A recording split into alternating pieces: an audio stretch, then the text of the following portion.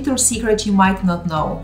Employers rarely make their best offer first, and candidates who negotiate their salaries generally earn more than those who don't. My name is Margaret. I'm an interview coach, and in today's video I wanted to give you a few tips on how to negotiate your salary in a new job. So let's get started.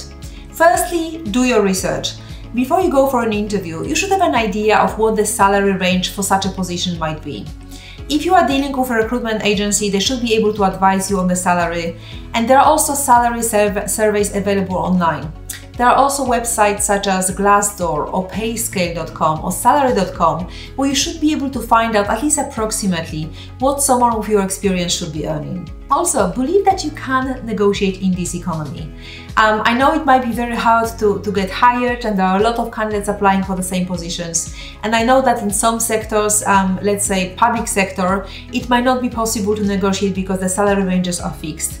However, in most cases, since you have been chosen as the best candidate for the job, you are in an excellent position to negotiate.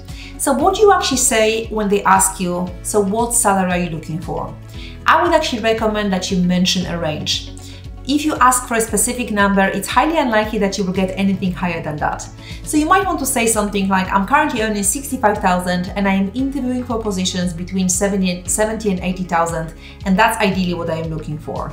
Or you might want to say, I am ideally looking for, you mentioned the range, however, I am mostly interested in getting into the right organization or getting the right position. So you never want to show like money is your main motivation to change jobs. Also, don't be afraid to ask, but don't demand either.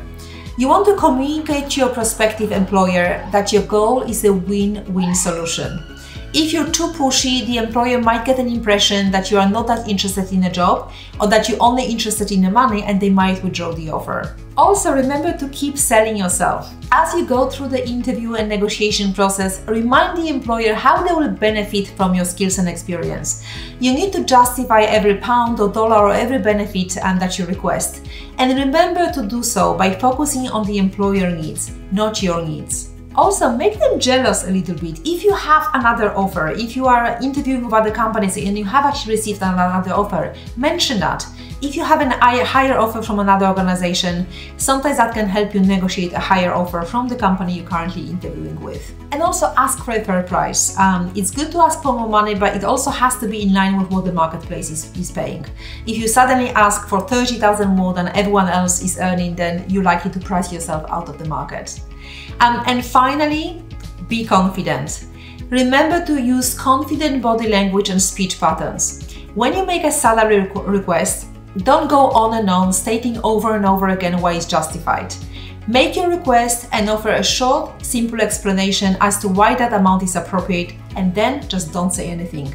Let them speak. Ideally, both parties in the negotiation should come away from the negotiation table feeling that they've won. You want employers to have a good feeling about the price they've paid for your services, so that your working relationship begins on a positive note. I very much hope that you found this video useful. If you want more tips on salary negotiation, check out my online course, Get the Job You Want.